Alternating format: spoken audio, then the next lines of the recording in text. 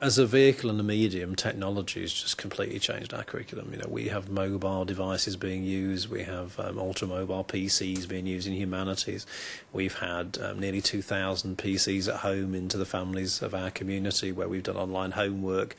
So the nature and the delivery of the curriculum has changed, but also the sort of structural elements of vocational qualifications and also a 7-year curriculum as against a 5-year curriculum have changed what we offer in Shireland dramatically. Almost annually we've made a significant change to the diet that we offer the children, and it is very much now the diet the kids need, not the diet that we think they ought to have. I suppose a learning gateway is a way of joining people together. It's becoming the glue that stick the different stakeholders within a school community together in ways that, quite frankly, that hasn't been able to do before. Being able to extend out into the community along more traditional ways, to be able to engage learners in more exciting ways with technology that they're familiar with. Really, services to students using the Learning Gateway works on many different levels, in terms of the student portal where students can go on and log on and find out information at that level of a school in terms of what's happening, events, calendars. We put games on as little hooks, really for students to learn basic skills that we would like them, like times tables, spellings, that sort of thing. But there are also things like class sites and year sites, subject sites, where students can log on, and really this is where it gets very exciting in terms of using a learning gateway that goes beyond, I suppose, exchanging and storing information into actually taking a gateway into the teaching and learning aspect within the school. When we wanted to try and engage students with the Learning Gateway, we actually went and asked them what they would like to see on the student portal, strangely enough. And amongst all the various sensible suggestions that they came up with, one of them was games, obviously. And we said, OK then.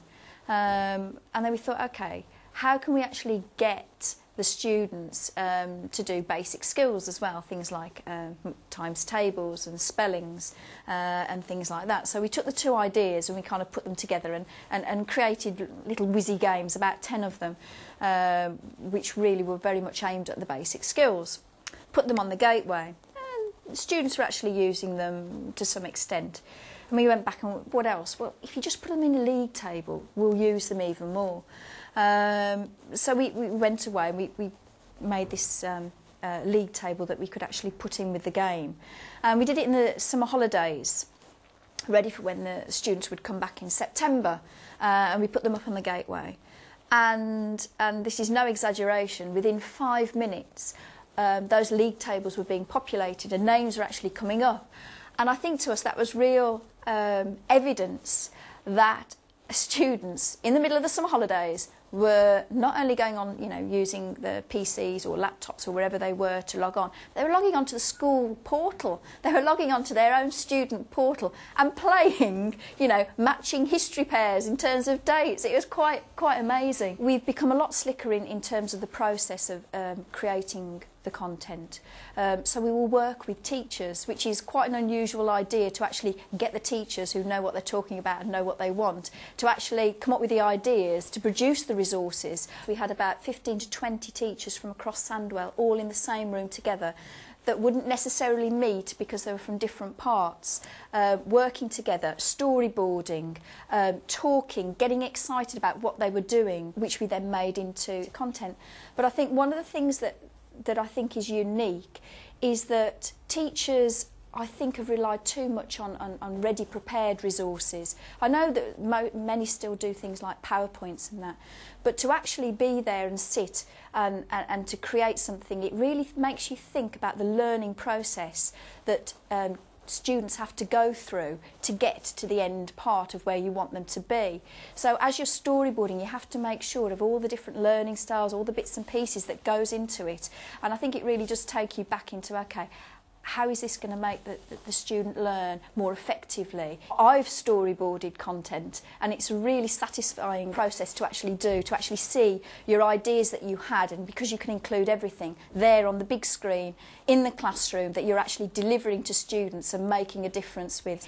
It is a tool It's not about the technology, it's about how it's used, in the way that you would use a pencil, in the way that you would use a word processor, and it's very much about the people that actually drive this thing. And really, you're only as limited by your own ideas and vision of what you can do. The Learning Gateway has allowed us to recycle time in a way that I'm not sure any of us appreciated we'd be able to do. We've saved all sorts of time that we used, I think that we wasted, and we recycled it back into working with the children.